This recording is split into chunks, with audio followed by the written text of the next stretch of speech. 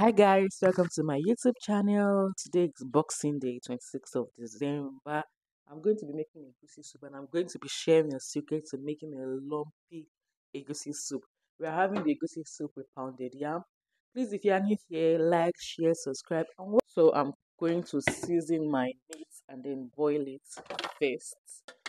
The key to a perfect egusi soup is how you season your meat. We need the mixed stock to make the egusi soup delicious. So now I'm going to season my meat.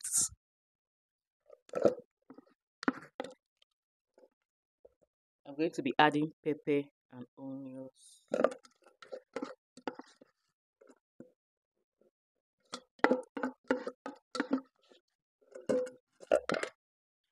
And I'm also going to be adding some blended crayfish. Here you go.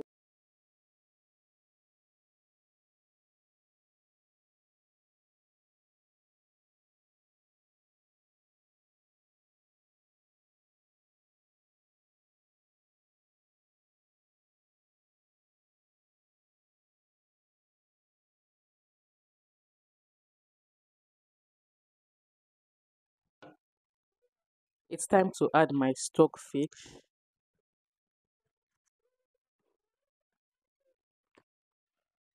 The stockfish is optional. If you don't like stockfish, you can omit this step.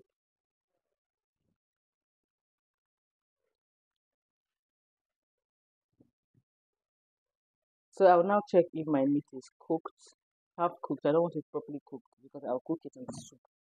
I don't like my meat too soft.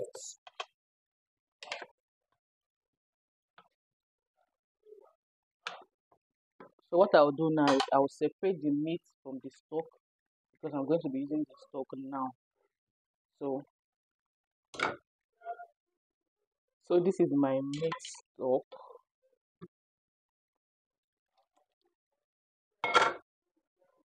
So I'm going to be adding red oil to my pot. I will not allow the oil to bleach. I just want it a little bit hot. And then I'll go in to add my blended pepper and onions. So I'll be adding salt to this. Adding salt and my seasoning cube.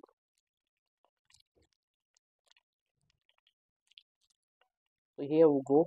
We have our pepper mix here, onions, a lot of onions. I don't joke with onions when it comes to egusi soup. And then I'll stir.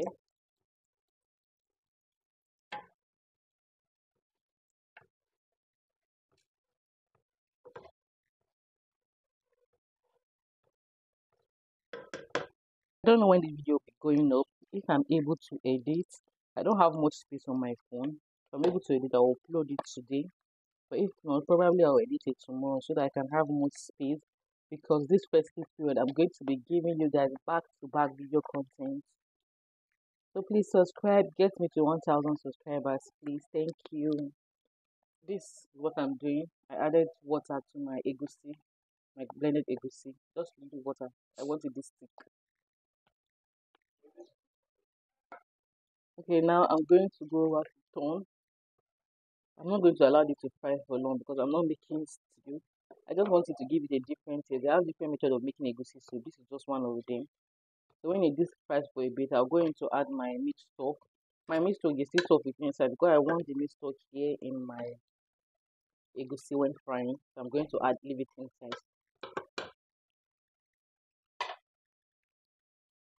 So here we go.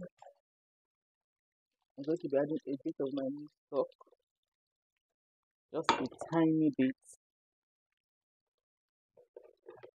and then I'm going to add my stockfish back to the pot.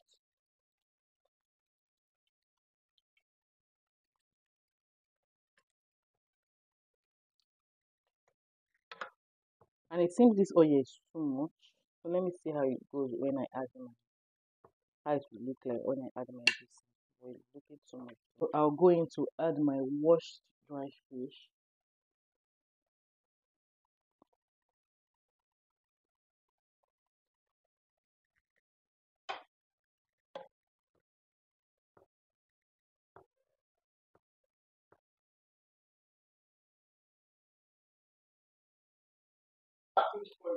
So I will now going to add my egusi base. My egusi. This is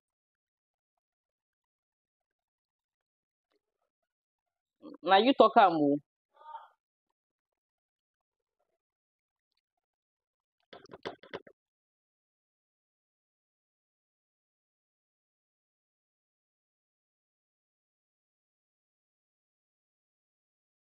My gas. I'll cover. I learned this method recently that when you cover egusi soup, it becomes lumpy. Because I think maybe because the type of egusi we have, when I was growing up, we don't need to cover and it's always lumpy. But I noticed when I make egusi soup, they are no longer as lumpy as when I used to make it when I was about 15, 16 years old. So now I discovered that when you close the pot, it gives the egusi more room to become lumpy. So this is the secret. So try this when you're making egusi soup and you see. But yeah, you have to reduce your gas so it doesn't get burnt.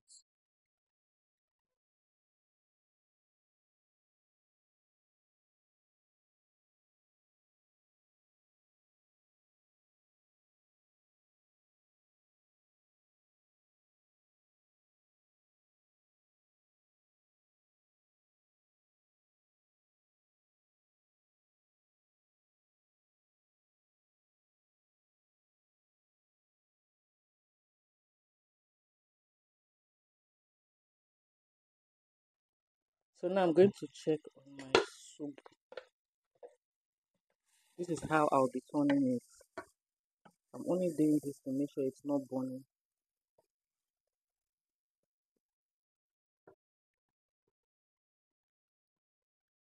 Pumpkin leaf. Uziza leaf is always a game changer for me when I'm making a egusi soup.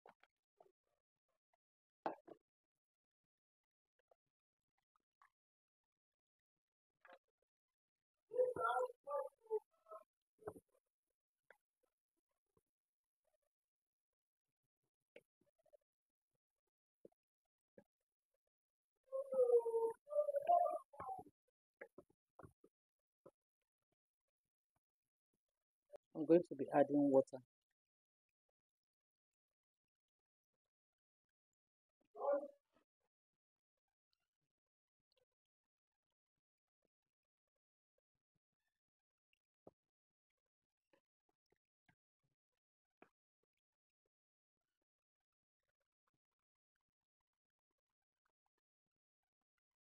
For a bit for 10 to 15 minutes. Then I'll go in with my next vegetable. I'll be adding ugu leaf, that's pumpkin leaf to it. And now I'll go in with my ugu leaf, that's my pumpkin leaf.